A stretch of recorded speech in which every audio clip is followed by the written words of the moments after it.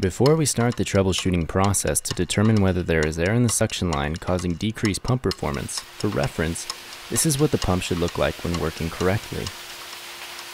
Notice the sound of the motor as the pump is running. Nice and smooth. This is how the pump should act when working correctly.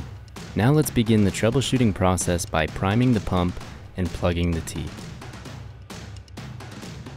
The pump is primed and the T is plugged. Let's see what happens.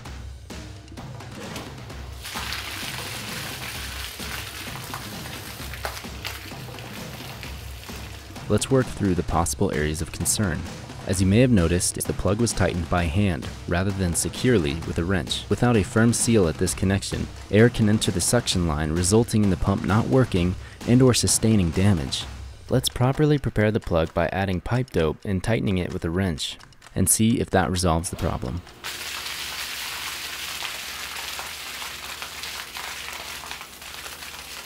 As you can see, the plug was not the problem, so we'll examine the hose fittings. You can wrap plastic wrap tightly around a potential air leak path, union joint or cam fitting, and turn the pump on.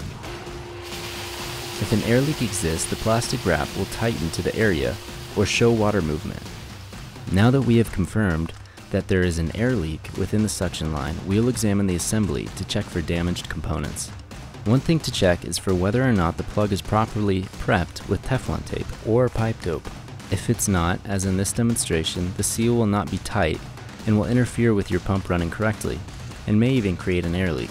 Another place to check is the cam ear placement. Ears that are horizontal to the ground might allow for downward pressure to wear on the gasket. Ears should be in a vertical position so the locking mechanism is engaged. Always remember to make sure there are no raised areas in the hose where air can get trapped. Your customers may not believe that the problem lies in the suction. Sometimes it may take some convincing.